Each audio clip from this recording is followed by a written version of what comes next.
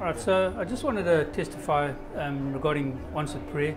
So my wife Colleen, I asked Ian and Johan to pray last week.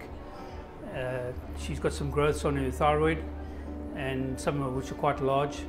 And she'd had a scan, and they said there might be a slight risk of cancer. For the longest time, I've been longing for greater intimacy in prayer and in my own prayer life. And it's not that my prayer life was bad.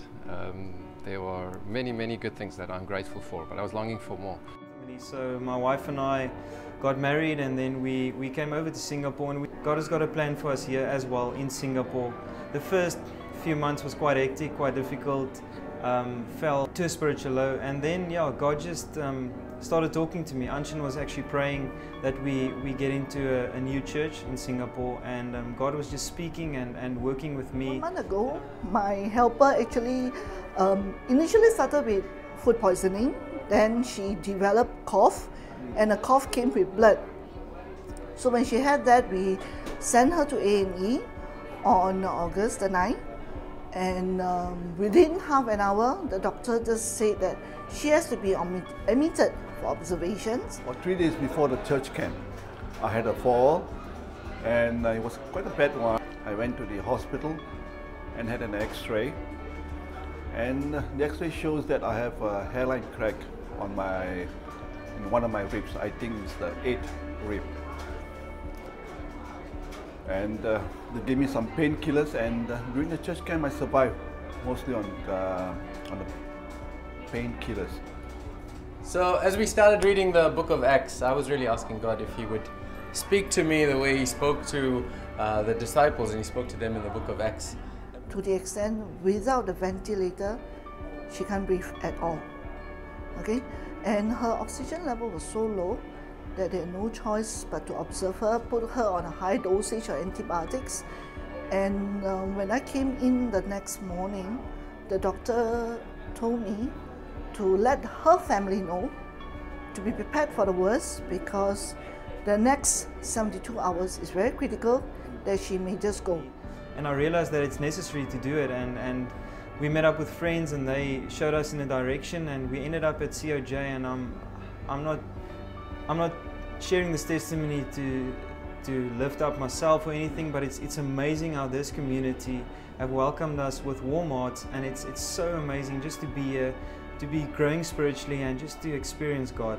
So we just want to thank you for everything that you guys are doing for us, and it's a testimony because it shows God's favor. It shows that God is the same in Singapore as He was in South Africa, and we're experiencing Him here in the same way. So we just want to thank you guys, and we just want to praise God for His goodness. And while we were on a plane, God spoke to me, and He spoke to me about the lady sitting next to me, and He gave me a scripture to share with her.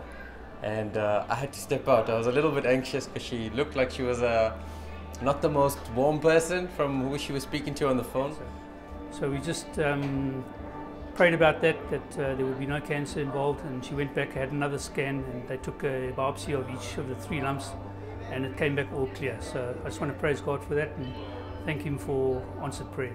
11 days in ICU. Suddenly she got better, right? And she went to high dependency, and within 1 day she got transferred to general ward, and within 2 days she was discharged. But I said, God, I'm going to trust you, and I shared the scripture with her after I started talking to her a little bit and warming up. And it was the most encouraging thing, because it was what she needed and what she wanted. And I got to encourage her about what that scripture said and God's plans for her life in her old age, and how she was going to unite the family, that her family was very broken. And I was just so encouraged by God's specific word in a circumstance for this world outside. And that's what the book of Acts is all about, how God uses absolutely ordinary people to do extraordinary things. So thank you, Lord. On the last day, Kent, right, our guest speaker, felt in the spirit that there's someone who has some pain at the back and somewhere around the lower back. So I went up to be prayed, and I feel the sensation, the heat, the warmth, as he begins to pray, and I felt much better after that. But when I came back, I went to the hospital again to have a second look. When they took another X-ray, and they saw it that it was miraculously healed. The crack is the hairline crack is gone.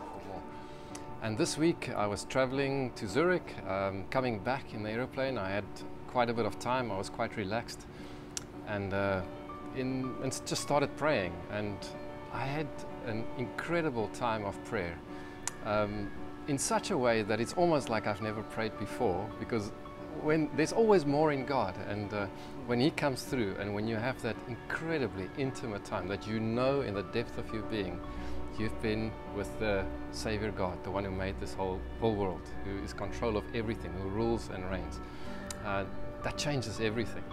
And I can tell you, my life has not been the same. I am so grateful to God. Amen. And I believe, God is faithful, right? And if you persevere, even through the pains, the physical pains you may have, but you have Him in focus. He's always there for you.